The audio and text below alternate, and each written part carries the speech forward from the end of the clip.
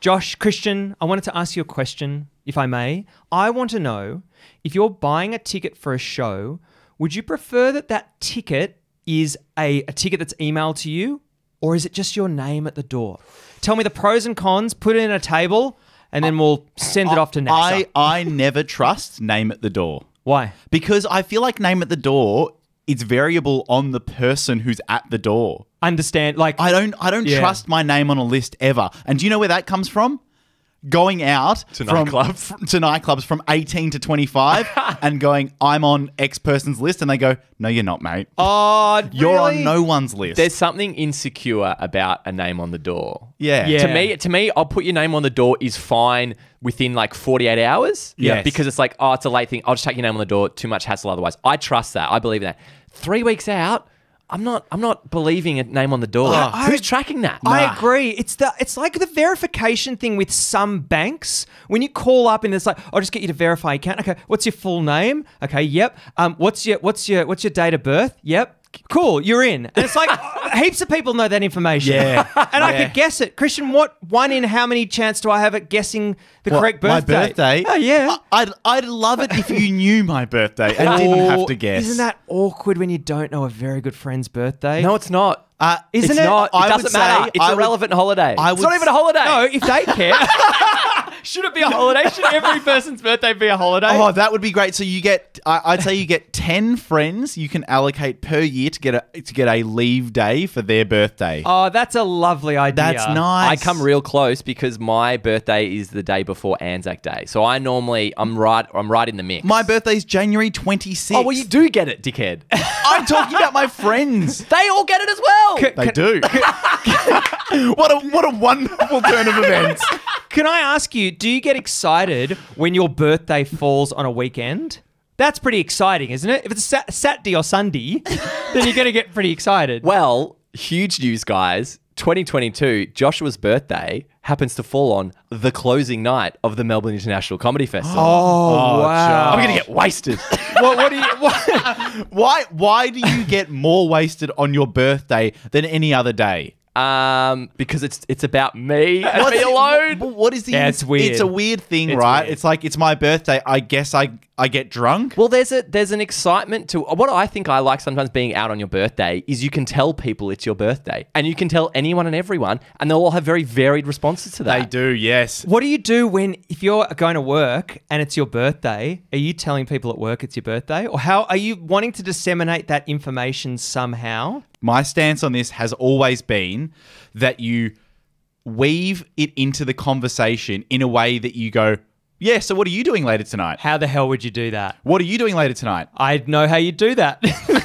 That's patently obvious. So I ask you, what are you doing tonight? And then hopefully you ask me, what am I doing tonight? And I go, I've actually got the family around. It's my birthday. So Everyone knows it's my birthday. but what I don't And like I pull out the cake from my pocket. What I don't like about that, though, Christian, is that I don't like having to tell people on the date because there's the frantic energy of the people get all concerned and worried. I want to weave that in the week before, 2 days before, so then they know on the date you're going with a runway that's you already want to give set. people... But aren't you then disappointed that you've given them notice of 2 weeks and then on the day no one remembers? No, I'd rather that than surprising it on the people on the day. I feel weird about that. But also the upside is birthday pocket cake as well. Yeah. Inflatable birthday Oh, pocket wow. cake. Also, I think I'm really good at hearing that it's someone's birthday on the spot and giving them enough of a reaction that they feel sated, but not enough that it's over the top. Yeah, I'm just trying to work out what sated means, but I get the rest of the They're sentence. satisfied. Here we go. What is, as a work colleague, what is the response you want on your birthday? Okay, Christian? great. Josh, tell me that it's your birthday. On Comedy Festival, because we need to get to that. Yeah. So Closing April, night. yeah. Let's say Sunday it's closing April. night. Just catching up with some friends later, going out for a few drinks. It's actually my birthday today.